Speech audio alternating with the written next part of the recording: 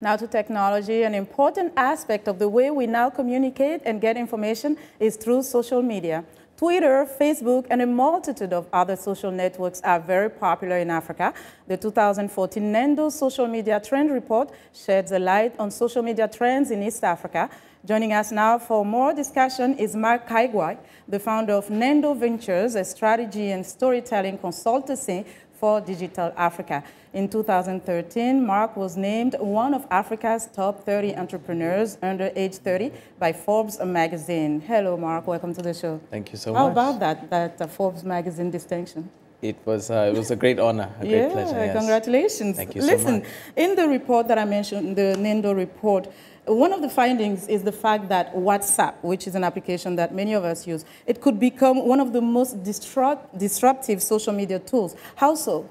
Well, what we believe from just examining the social media landscape now, so looking at how everyday African countries, and particularly their digital citizens, the urbanites, the young men and women who are experiencing the internet for the first time on a mobile device, they tend to not only participate in social networks as we know them, such as Facebook and Twitter, but actually WhatsApp is increasingly becoming the social media tool of choice, even though it's not in many ways considered a social network itself. Now, it's closer to instant messaging, which is precisely why we believe, different to perhaps Twitter and Facebook, it's allowing a lot more people to start and to jump in on it. So we see this big trend in Africa, social media. It's not just on the West, you know.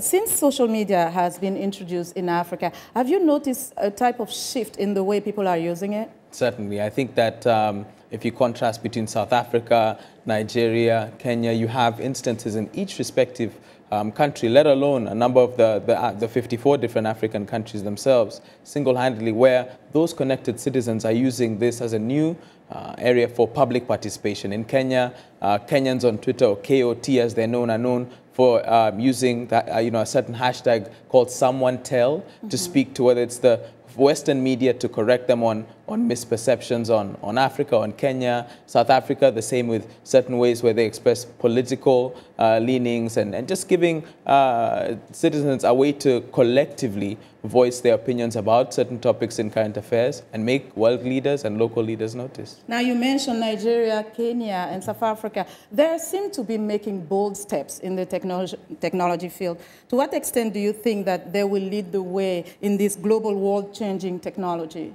I think right now, especially when you look at what some would call the next billion, right? You look at really the emerging economies now, much of the innovation of tomorrow, I believe, and I believe there's a number of experts who are increasingly being persuaded, if not having predicted this, that many of the best ideas and the leading ideas will come from places like you've mentioned Nigeria, Kenya, South Africa. In Kenya, we have our technology scene. We have what we love to call Silicon Savannah. You have Silicon Lagoon, if you like, in Lagos, or Silicon Cape in Cape Town in South Africa. So you have tech hubs in each one of the four corners of the continent, even Cairo in many respects, that are looking to African solutions, African-led, seen with African eyes. And in many cases, in the case of Kenya with M-Pesa and Ushahidi, these go global and really shine the spotlight back on Africa. Mark, you know, this might sound cliche, but when we say the future of Africa, you are sitting right there, and I know you are one of them.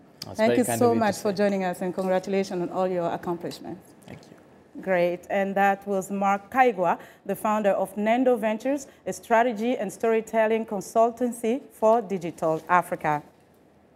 We want to know what you think about Africa 54 and the stories we've covered. Join us, the conversation on Facebook. The address is Africa 54, and check out our headlines 24/7 on voaafrica.com.